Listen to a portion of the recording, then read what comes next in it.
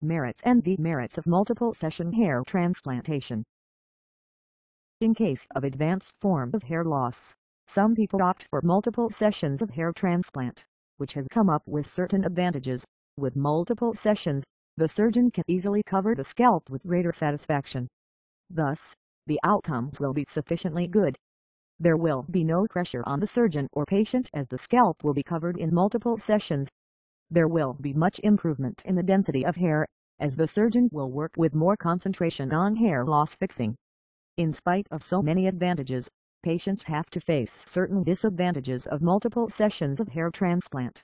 Due to multiple sessions, there is a possibility that the other surgeon will overuse the donor area until its diminishing point. This can lead to scarce available of donor hair for the next session. Less availability of donor hair will lead to reduced density. Major drawback with multiple sessions is that it mostly focuses on increasing the density of hair. However, there is an equal risk of decreased blood flow in the area with increasing density.